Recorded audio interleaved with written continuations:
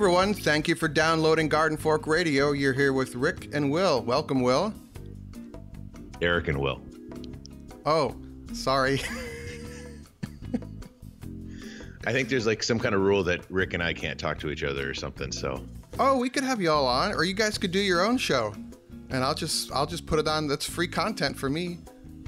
All right, Rick, give me a call. Have your people call my people. We'll do lunch. Rick and I are going to be talking more about tomatoes. We got some, is his name? He's from Westfield, Texas, and he listens to the show, and I'm blanking on your name right now. But about the Garden Gem tomatoes, that's coming up. But for all you new people that have just discovered Garden Fork Radio, it's an eclectic, casual conversation about cooking and gardening and DIY, and Eric's efforts to motivate people to use more of their brain and go out and do things in their community. And it's a big conglomerate of Eric and his friends. And Will is great because you basically emailed me and said, let's do a show. And I'm like, oh, okay, you know. So we were going to talk about some of the improvements to your country house, and then you had some gardening questions. What do you want to start with? Well, let's start with the gardening question. We were sitting down talking, and, you know, we grow pumpkins, we have garlic, we have asparagus, the apple orchard, that kind of stuff. And she said, hey, is it too late to plant a garden? And I'm like, I don't know what we could plant this late in summer that would still work, because I don't think tomatoes would work. And she's like, well, who do you know that you could ask? And I'm like, I know the guy. I'll talk to him this Friday. Let me see what he has to say. So the question to you, Eric, and a lot of people is, what do you plant in midsummer or fall that you can still harvest before winter? Sugar snap peas and salad greens and beets. And you could probably even get some kale going. Now, is it something you have to do them in a what is it, a window box or a hoop house or any of that stuff? You just put them in the ground and let them go. You don't have to worry about the cold at all. Yeah, the only issue you run into if what's like you want to starting salad greens is the bed has to have very fine soil. You can lay down the salad green seeds, and I get like a mesclun mix from Fedco Seeds. They're really great. They're this seed cooperative up in Maine. And then you want to put a very fine covering of soil over that and water them in. And if there's too much heat, some of them may not germinate or they might bolt right away. But it's definitely something that you can do. And sugar snap peas, you can sow them, I think, up to 60 days before your frost date. They're cool weather crops. The salad greens are cool weather. Sugar snap peas are cool weather as well. And kale can grow into the winter. So you can just start it now. You could start like mustard greens as well right now. And they're a little heat sensitive, but if you go through the Fedco catalog, it'll describe whether they're heat tolerant or not, and get them going. And then, you know, going into fall, you could like make a mini greenhouse. We have a couple of videos about that, or just use some row cover, that floating Rime row cover stuff to kind of protect them a bit from the elements. But yeah, there's totally time to do it. So no tomatoes, no cucumbers or anything like that. No, they're hot weather. They're Mediterranean crops. So I told you so. Yeah.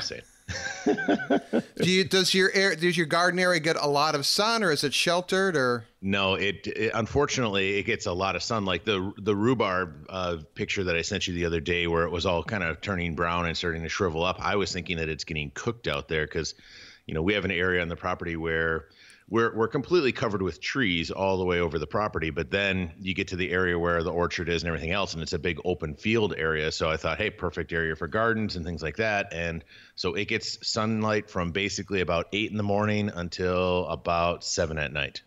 That's great. By the way, if you want to see Will's property, he has a YouTube channel called The Weekend Homestead, and I taught even some cool drone video footage there and a lot of walkthroughs. Little vicarious living with Will's garden. But yeah, rhubarb burns out in direct sun in the middle of summer. Mine burns out. I have a neighbor whose rhubarb is still growing. I think their soil is a lot better than mine. I need to dump some cow manure around my rhubarb.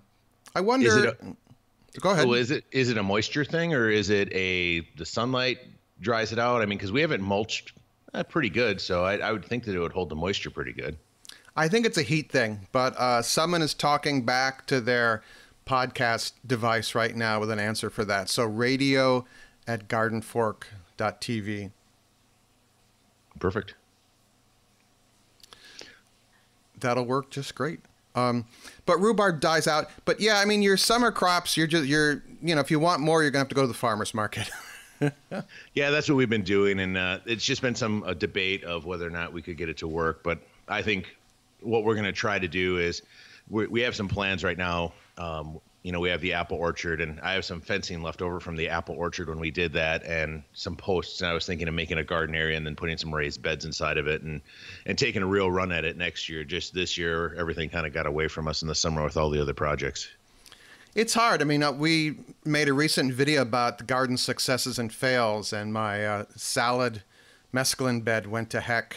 And I knocked it all down with my string trimmer, but I've yet to follow through and plant something there. Did you get all that mulch and the dirt from somebody else, and that's why it was full of weeds? Or why did all of a sudden that dirt become full of weeds, but the rest of your garden doesn't? Because that bed, I added the compost soil from a neighbor. It was very generous of them, and they didn't know either, but it had been sitting in a pile in their back field, and just, the seeds from around just kind of blow and land on the thing. So the soil, Gotcha. the soil compost is great. It's just that it's chock full of weed seeds. But that can happen, with stuff from a farm or, wherever you get it, unless it's been heated or sterilized or steamed to kill the germination of the seed. You run that risk. But what the hell? Oops, now, sorry. is there something you can do to kill the seeds? Like, I've seen some things online where they take like black plastic and put it over there and then let the sun bake it all year long for next year, that kind of stuff. Does that stuff really work or not? Yeah, I do that. I actually cover my beds. Some of them I cover in the fall with black plastic, with the idea that since there's a raised bed in the spring, that the whole soil heats up faster, but with black plastic on it, it'll heat up even faster. But I've discovered that the mice love to build nests under the black plastic. So what I've been doing lately is, like this spring, before the snow belt, I put a piece of black plastic on top of the snow that was on the raised bed and just held it down with rocks. And the black plastic helped melt the snow, which then kind of watered the raised bed. And I didn't have the mouse problem. And it did help raise the temperature of the bed a little bit. So I think I'm doing something. Yeah, my thought is I have a pile of black dirt kind of compost, and I was thinking of using that next year for the raised beds, but then I saw your video about the weeds and stuff in there, and I was just thinking, I'm wondering if I got like a black tarp or something like that, threw it over the top and let it sit there and bake over the summer and the winter, that in the springtime when I get to use it, hopefully it would heat up enough that it would kill the seeds in there. It would certainly help. It would certainly help. I mean, it won't, if you spread it thin and do the plastic, it would do most of it, but the seeds that are deep in the pile stay dormant. Gotcha.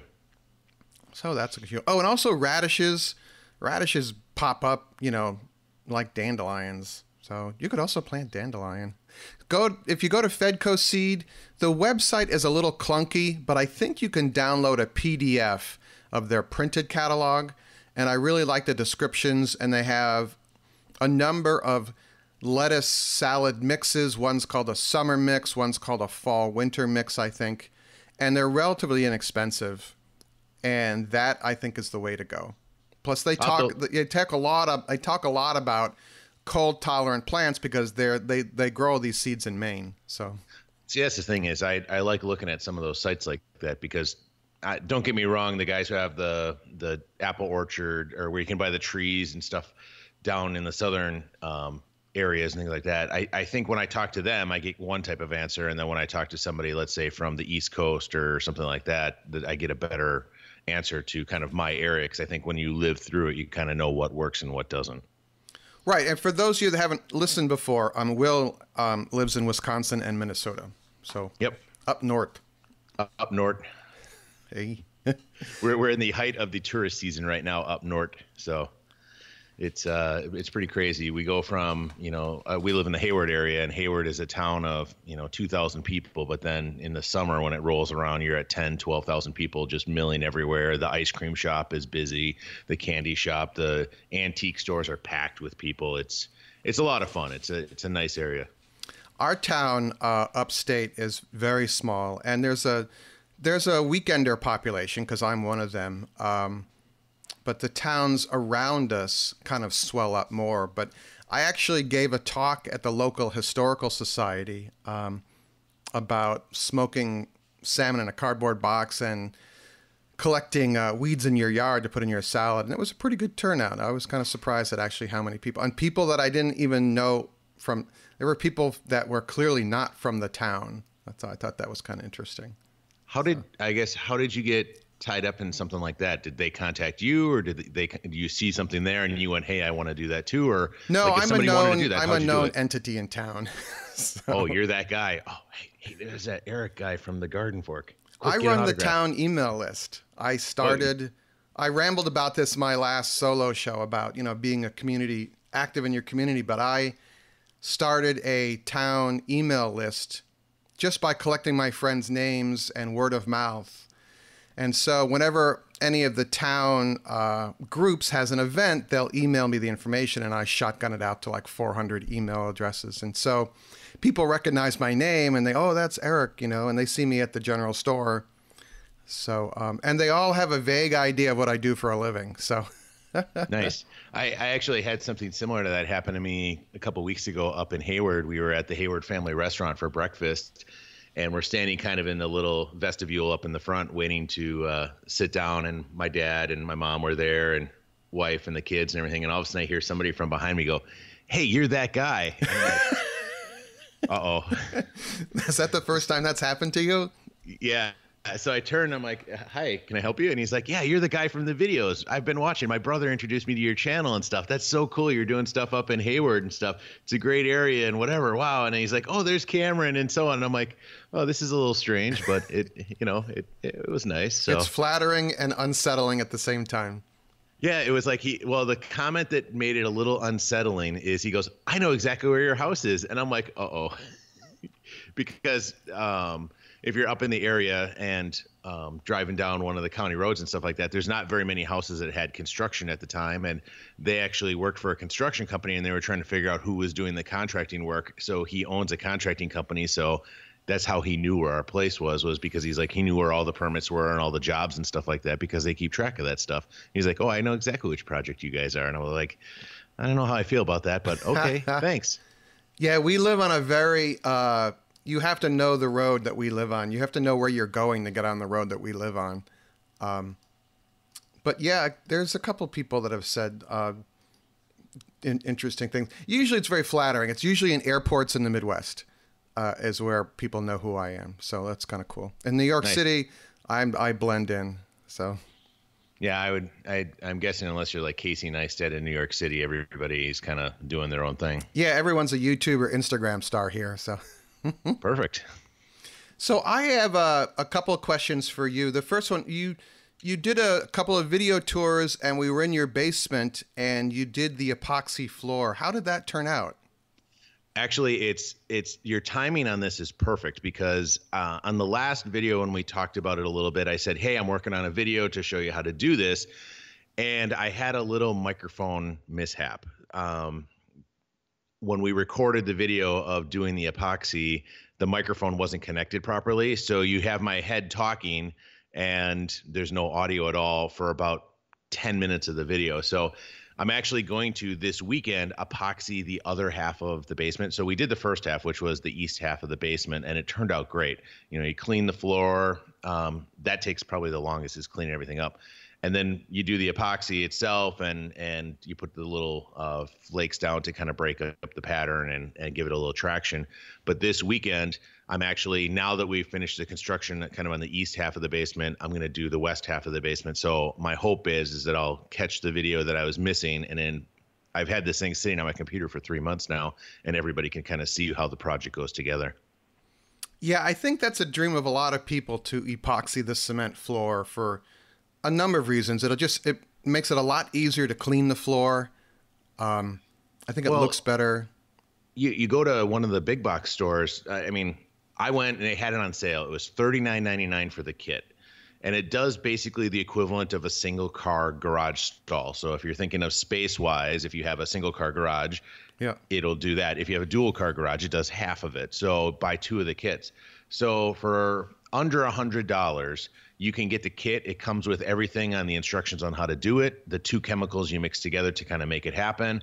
And the cool thing is now the kits come with a generic color, and then you get to pick whatever color you want, just like paint. So they have just as you could pick out a paint swat and go, this is the color I want for my walls, you can go, this is the color I want for my floor.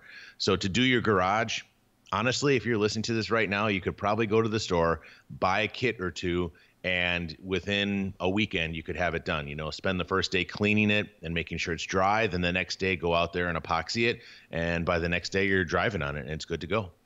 Yay. The biggest thing is the prep, it seems like. And then, but the problem is if you have an older floor, then you really have to pay attention to that because you don't know what kind of material has been dropped on that floor, Well, that's it. I mean, the prep work for it probably takes 3 times as long as the epoxy stuff. Like you're down there scraping things off and doing some grease cleaner. Actually, Dawn dish soap works really good for cleaning the floor. And we just cleaned the floor in there and got everything cleaned up. If it's in your garage, they have an acid wash kit I think you can get for like $10 or $15 that will kind of clean up the oil stains that are on your floor or stains that are there. They also say that if you have cracks, you can get crack filler and stuff like that. And then the epoxy will actually adhere to that stuff also and make it all nice, smooth. So if you have a big crack or a gouge missing, fill that gouge in and then do the epoxy work. And surprisingly enough, our basement had a lot of gouges in it. I don't know why, but there was just chunks of concrete kind of missing here and there. So I patched them all before we did it. Once you put the epoxy down, it looks like it was always that way. Wow, I wonder what they were dropping on that floor. Maybe they were splitting wood down there. I don't know. Actually, one of the things I was thinking about is they may have had a wall at one point in time down there. And then you know how you can get those nails where you put a 2x4 down and you hammer it through and it goes into the concrete. Yeah. And it kind of goes in. And then when they pulled that wall out, it seemed like the little circles were, evenly spaced apart, which made me think that there were some kind of bolts or some kind of nails that were nailing something to the concrete.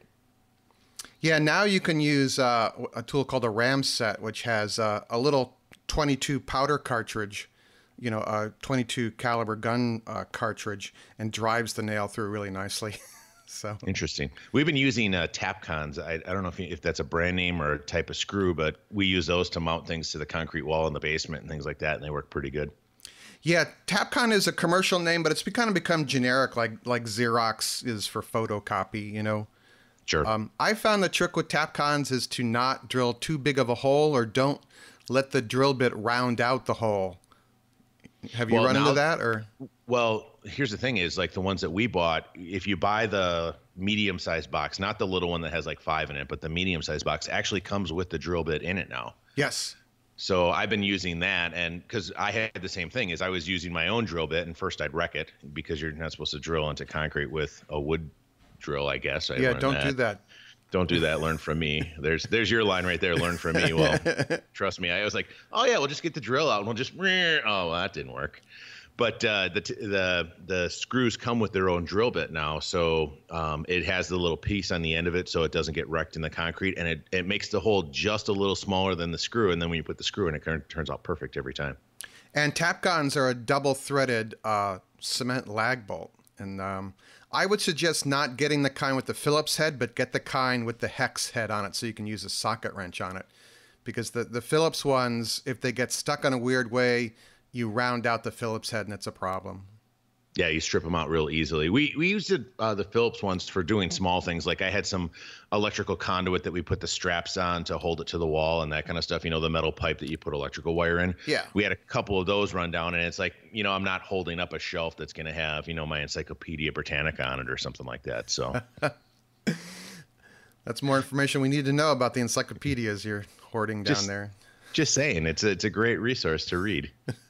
I just love. I don't have a set, but when my family did, I would just pull a book out and start reading stuff, and that's how I learned a lot. So yeah, definitely. It's I think kids these days are here I go. I'm making it sound like I'm 80 years old, but kids these days aren't gonna know the encyclopedia. They're gonna know Wikipedia and all that stuff. So whatever.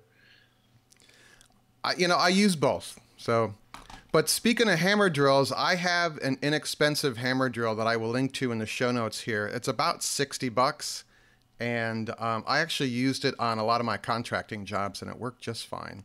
So having a hammer drill allows you to have a regular corded drill with a lot of torque, and then when you need to go into cement, you can flip this little switch on the top and it goes into hammer drill mode, and it is like butter. It is so much easier than wrestling with your regular little dinky drill or something. It just goes right in. I actually got one of the drill kits from the Yellow company that has a setting where it can be a drill, it can be a hammer drill, and it can be whatever, and it's cordless, 18 volt or something like that. And that's what I use down in the basement. And I was surprised, like I had never used that before, and come to realize that that functionality was there the whole time, and I had never used it. So, now we use it on a lot of different things. Yay. So I've asked you this question a couple of times in regard to your renovation, but are there some recent takeaways you could share, some little aha light bulb moments about, oh, I could just do this better, or you learned something along the way? I will say one thing that I did figure out is doing something remote is a little bit more challenging than doing something in a local area. As example, we live in the Twin Cities and our property is 2.5 hours from the Twin Cities. Well, in the Twin Cities, if I need to run to Home Depot because I forgot a part or a bit or a screw or something like that, it's a 5-minute drive, and I'm off to any of the big box stores. Versus let's say I have a scenario where I'm up north, there's not necessarily a place that I can go to get that plumbing fitting that I need that's specific for that part. So that project has to stop. So when you're doing a remote project, what I suggest doing is I go to the big box store, and like we were doing a drain for the bathroom, and I literally sat on the floor, well, not sat on the floor, but on the ground in the store. I put all of the pieces together and imagined, okay, this is what I'm connecting into. Here's what I'm going to. Here's where I'm going. And then I was trying to think, okay, is that a 3/4 or was that a 1/2 inch or whatever? And I'd end up buying both the 3/4 and the 1/2 inch pieces, and then go in and doing my project and using the parts. And then the stores are usually pretty good about taking the return back if you ended up buying the wrong thing or whatever. But that's one thing I'd say is, if you're doing a remote project, planning is key, because if you get halfway into, let's say, a plumbing project and then realize you're missing some really key parts to the project, that you have to put that project either on hold till the following week when you come back up, or you have to take time to drive back to the store. And it's that back and forth to the store, multiple trips, that actually cause projects to take a lot longer than they normally would. Yeah, I've a very similar experience. I'm still experiencing that. During the week now, I think kind of spatially in my head, okay, what do I need to do X and X? And then I will go to the home improvement store here, and I always buy more than I think I need. But I'm also respectful of the store, and that I don't, like if it's in a box, I don't tear the box open and make it unsellable. I try and keep it in pristine condition if I didn't use it, and the stores are pretty good about, taking back returns. But like copper fittings and that, I always buy more than I need, and a lot of times I keep them because I realize there's going to be another project where I need some 1/2 inch, 45-degree elbows and stuff like that. Yep. And I would have to say that I agree 100% with that, in the sense that I talked to the people at the returns counter one time, and I said, hey, how often do you guys get returns and stuff like that? And they said, we get them all the time. And actually, we like people like you. Some people, they'll rip open the box or destroy the plastic container or whatever it is, and then bring it back to the store. And then it's kind of a hassle for the store to either have to send it back to the manufacturer and get, credit for it so they can repackage it, and it costs a lot of money, or, you destroy the box and then they can't resell it, or they have to discount it or something like that. But she said, if you take good care of the package when you take it home, or if you get something that doesn't have a package and it's in good condition when you return it with the little UPC still on it and all the stickers and everything like that, they're happy to take that stuff back, and it's not a problem because they just put it right back on the shelf, and it's ready for the next person. But if you destroy it while you have it at your house, one, they can refuse the return potentially, which right. Then you lose the benefit of what you were trying to do. And two, it becomes a big hassle. So they're very grateful. They're like, we know they get to know you as you come in and out of the places more and more often, especially when you're on a big project like we had. And I was on a first name basis with a lot of the folks in the stores at that point. Will. Yeah, literally, I would call and Ryan from the one store would be like, oh, hey, Will, how's it going? Okay, what are we working on this week? How did that work out last week? And so on. Do you have any of this or whatever? And we got to the point actually where the delivery drivers would pick up our returns and take them back to the store for us. So if you're really nice to people, they'll be really nice to you. So karma is boomerang. Yeah, I had a little thing of coffee for the guy every time he came for a delivery and stuff like that. Or like when my buddy Todd was there, he would have a coffee ready. They'd come and, talk about the project a little bit because the delivery guy. And he's like, oh, where do you want that? Okay, I'll put that over here. Here, do you want me to open that pallet for you or move this or whatever? And, they were really good about that kind of stuff. So small town stuff, you find that's really Yeah. nice. So. A little off tangent, but when we take our Labradors to the vet, we have a vet upstate we really like. We also have a vet in New York, but when we go upstate to the vet, I bring a dozen bagels and cream cheese from New York. Oh, yeah. And they love that. That's a great idea. They're like, you just put it on the counter and they know what it is because it has that yeasty bagely smell, And Sure. they're from the city. They're not from like the bagel chain store next to the dollar store in the strip mall, So, yeah, little things like coffee and bagels go a long way. Yeah. I think the other thing we learned more than anything was you can do a lot yourself. Like there's a lot of things in this project that I had never done before. Like I've never epoxied a floor, or I've never set a sink or, done an electrical panel or anything like that. And you do some research and you learn. The biggest thing that I tell people is know what you can do and what you can't do and figure out what you can hire out that might be more worth your time. Example, you and I had a conversation about finishing sheetrock and painting. I could easily paint the place. I could easily sheetrock and hang the sheetrock, but then finishing it probably wouldn't turn out to the quality level that I'd want it to. Right. And And once it'll bug you forever. Yeah, you'll see it forever on the wall there. And then on top of that, even further is the time it would take to do it. It would take me 3 or 4 weekends to have that done. Well, I had a key box on the house, and I found a gentleman who does it, and we worked out a deal. And literally, I left on a Sunday, and there was no mudding or taping or no painting. I came back the following weekend, and everything was mudded, taped, primed, all ready to go. And you know what? I had to pay for it. But the amount of money that I paid versus the amount of time, equipment, and materials that I would have had to do to get that done, there wasn't that much of a difference. So it was definitely worth it for us to keep our project moving, to find people to do certain things like the plumbing in the house. Setting the well tank and everything like that, I probably could have done that and figured it out. But to have somebody professionally come in and do that versus what it would cost me to do it versus them, there wasn't that big of a difference between it. So you have to kind of pick your battles. And I'd say that's the other thing that I learned in this is know what you're good at, know what you're not good at, and then find a good resource of people that can help you, and it'll help move your project along a lot faster. Yay. Yeah, and also it helps to ask, because a lot of times it's just a word of mouth thing to find the good contractors as well. That can be kind of tough. Yeah, we had that issue in the beginning. I mean, there was scenarios where I had a gentleman come to do roofing because roofing is a really labor-intensive job. And for me to find 3 buddies to put a roof on would have been challenging, and then it's a lot of work to do it. And for the roof, we ended up hiring somebody. Well, he came out, told us what we needed to order. I ordered all the stuff. The material showed up on a Thursday. And then he said, yep, I'll be here tomorrow morning to put everything on. Friday comes around, doesn't show up. No answer, no phone. Saturday comes around, no answer, no phone. Sunday, I call the phone and it's disconnected. Monday, I call and there's nothing. The problem for me was we had a big hole in the roof because we were joining the back addition onto the front addition, and they weren't connected because he was going to finish that. Well, over the weekend when I was up there, we had severe thunderstorms and water was pouring into the sunroom and flooded the basement while I was sleeping in the basement. Yeah. I have a video on that if somebody wants to see it, because I recorded at like 3 a.m. and you could tell I was angry while I was on the thing. Not saying who it was, but I was like, I wish that guy would have showed up. So sometimes you run into that kind of stuff with contract projects. We did, everybody does. But, for the most part, once we found a good guy to do the roof, he was the guy who actually recommended the sheetrock person. So it's kind of funny, but the good contractors tend to run with good contractors and recommend good contractors. So once you find a good one, it's always good to ask. Yay. Well, all right, cool. So I have to go check on my beehives right now, actually. Very cool. How are those going, by the way? Do you still have the ones in Brooklyn too, or is it just up north now? No, I actually gave away the Connecticut beehives. I don't know if I've told everyone that or not.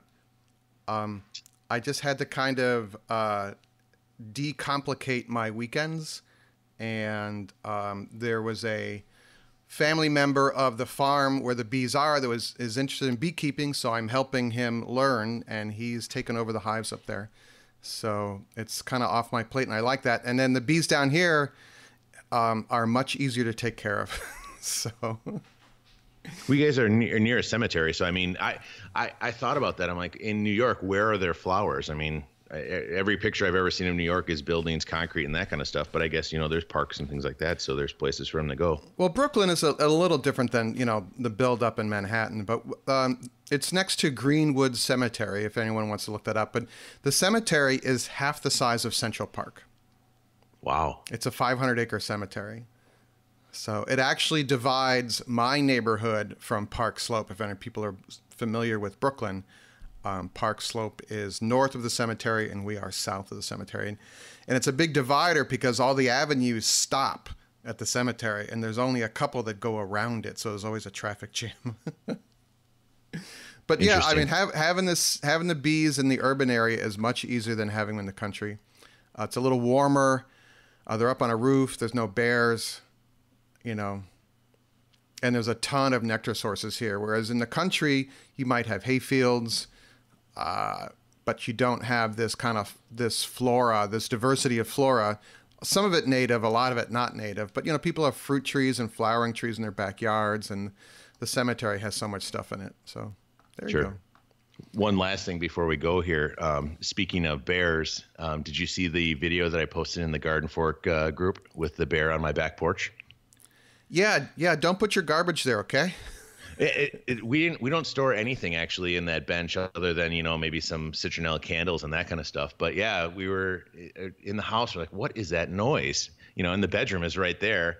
And go back to review the video, and yeah, the bear went out and was moving that chair around and then kind of climbed up on the side and was smelling the grill. The best part about it is at the end of the video, you can see him that he moved the bench all around in different spots. And then at the very end, he moves it back basically to where it was when it started. So if I didn't have the cameras there, I would have never known that the bench had been moved or he was digging in or anything like that. But that's the third time we've had a bear on that deck, which is it's pretty surprising. One of them was like at 3 o'clock in the afternoon. He was smelling the grill. So it's definitely an interesting thing up in bear country. Yeah, they know their food sources. So we had one once trying to get into the garage. I thought it was somebody trying to break into the cars, because I kept on seeing this shadow. The motion sensor light went on, and there was this dark shadow moving around the cars. And I thought someone was trying to steal one of the cars. So I sprung into action, and then I realized it was a bear. There you go. So if you want to see that video, check out the Garden Fork group, I guess is my pitch on that. But definitely a fun area. So Garden Fork discussion group on Facebook. I'll link to that in the show notes there. So you can find Will at the Weekend Homestead, which is basically kind of on YouTube, on Instagram, anywhere else. We have a Facebook page. We started not having too much success on the Facebook page, but we got a lot of people on Instagram and YouTube. It seems like those are the two medias that everybody likes to find us on. Oh, I didn't know you had a page. I can link to that from our page. That's easy enough to do. Sure. All right, cool. Everyone, radio@gardenfork.tv is our email address. And thanks for taking the time, sir. Perfect. Thank you for having me. All right, make it a great day, everyone. Garden Fork's theme music is used under license from uniquetracks.com.